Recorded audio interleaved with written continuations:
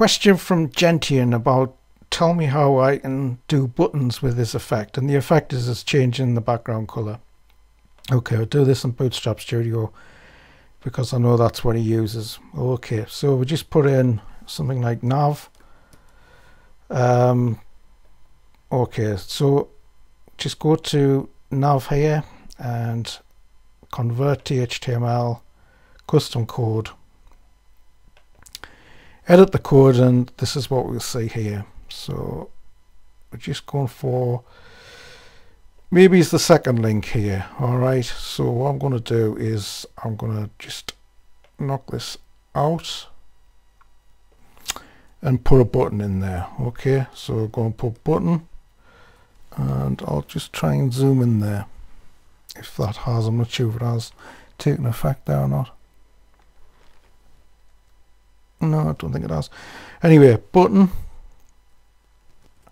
and just forward slash and close that. Okay, so we'll put something in there, so because you cannot see the button.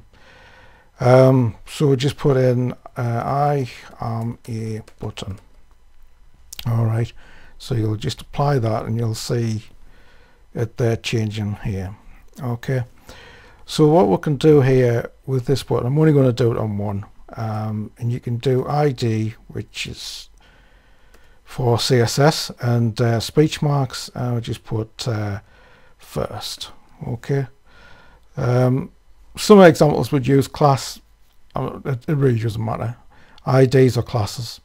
Okay, so to go to this here, we just create something, and we'll call this ID. So we just put a hashtag first.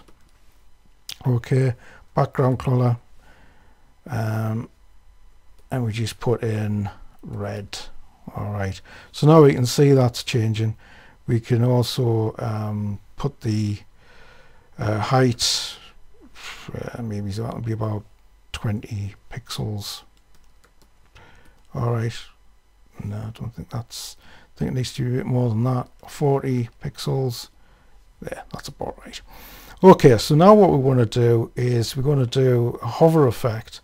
So we're going to do the hashtag first, and then colon, and then hover. All right, and then I'm going to put background color, and I'm going to put this as a type of orange, so hashtag F90, which is I like this color. Anyway, so that's basically all you do. Preview that, and this will come up on Edge.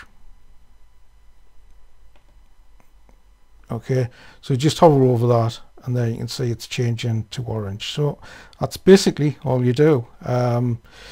And you would do that with your other buttons if that's the effect you want. There's quite a few things you can do with all this stuff, and it's always good to know CSS. So anyway, thanks again for watching.